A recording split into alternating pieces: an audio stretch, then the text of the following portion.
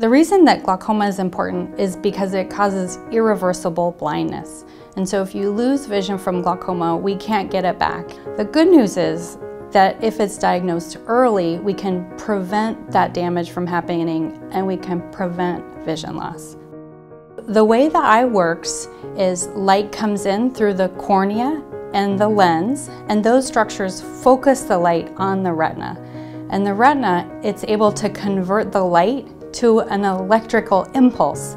And that electrical impulse is sent to the brain via the optic nerve. So when that electrical impulse gets to the brain, you are seeing the light and seeing that image.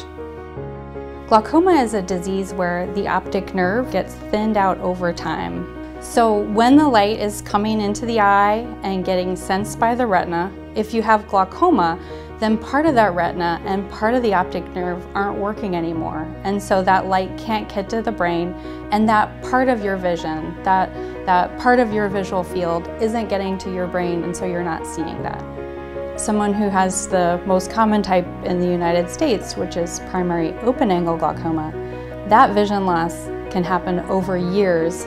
And that's one of the reasons we call it the silent thief of sight, because it happens so slowly that you don't know that you have it. A lot of people, even with moderate glaucoma, might have some vision changes, but they don't notice them. At later stages, the peripheral vision can be quite narrowed in, and the patient just has a central island or center part of that vision. But often, even people with just that island of vision don't have a dark or tunnel vision sensation because the brain is filling in that vision. It's filling things in based on what they're seeing in that center part, so they're going to miss things to the side. This is especially concerning for people who are driving because they won't necessarily see cars coming or pedestrians to the side. Most of the time, people don't have any symptoms. That's why it's really important to get your eyes checked, to have a comprehensive dilated eye exam.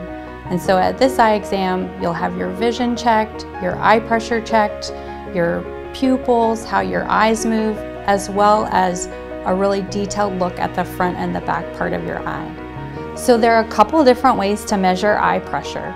Our favorite way is when we put in those numbing drops and we bring a blue light really close, and that test measures the pressure in the eye. If we see something that we want to investigate more, then we might need to get some pictures. Those are pretty painless as well.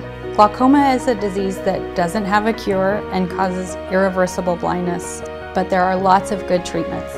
All the treatments are aimed at lowering eye pressure, even if your pressure starts out normal. And we have lots of ways to lower eye pressure. We use eye drops, laser, and surgeries. If you're diagnosed with glaucoma, you need to use your medications and come for your follow-ups. It's really a lifelong disease without a cure, but we have a lot of good treatments. Most people who are diagnosed with glaucoma and treated won't go blind.